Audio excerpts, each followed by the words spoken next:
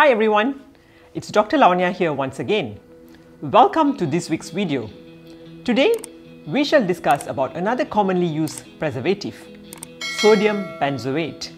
Sodium benzoate, the sodium salt of benzoic acid, is a type of salt-based preservative added to food, beverage and condiments.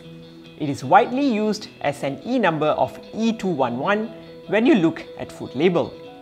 It appears as a white crystalline chemical.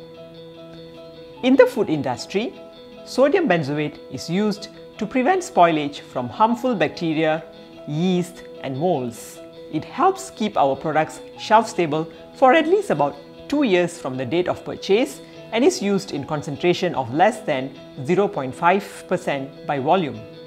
It also helps maintain freshness in food by helping to slow or prevent changes in color, flavor, pH and texture. Foods that commonly include sodium benzoate include salad dressings, pickles, sauces, condiments, fruit juices, some wines and snack foods as well. Sodium benzoate is also heavily used by the soft drink industry in production of carbonated drinks due to the demand for high fructose corn syrup in carbonated drinks. Sodium benzoate increases the acidity of soft drinks, which also increases the intensity of flavor from the high fructose corn syrup.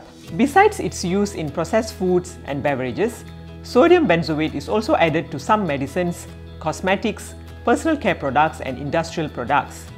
Sodium benzoate is used as a preservative in some of the over-the-counter and prescription medications, especially in liquid medicines like cough syrup.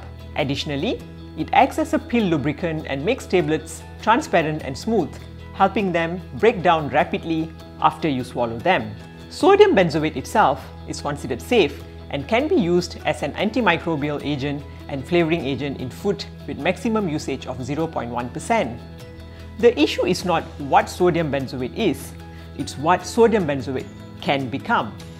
When sodium benzoate is in the presence of ascorbic acid, that is vitamin C, and exposed to elevated temperature or light, the chemicals may interact and create benzene. Benzene is recognized as a carcinogen and is particularly known for attacking bone marrow. Diet beverages are more prone to benzene formation as the sugar in regular sodas and fruit drinks may reduce its formation. The FDA cites a study conducted by the Center for Food Safety and Applied Nutrition from 2005 to 2007 on the amount of benzene in sodas and other beverages.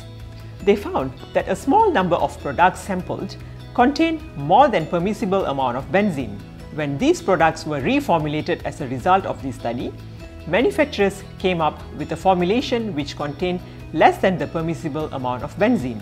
The FDA has not published more recent product analysis but has stated that the low levels of benzene in beverages don't pose a health risk. Long-term studies assessing the relationship between regularly consuming low levels of benzene and cancer risk are still lacking.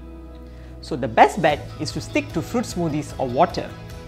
Soft drinks are ultra-processed anyway, but if you do really crave to have a soft drink, it is best to avoid buying soft drinks that list both sodium benzoate and ascorbic acid or its chemical cousin, erythorbic acid.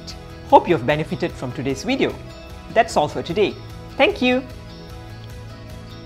Hey everyone! If you liked today's video, feel free to like and subscribe to my channel so you will not miss my weekly videos where I shall be empowering you to lead a healthy life. You can also follow me on my Facebook or Insta to get daily health tips and recommend to your loved ones as well. Meanwhile, if you have any questions or feedback or even any topics that you would like me to discuss, feel free to type in the comment box. Thank you for watching.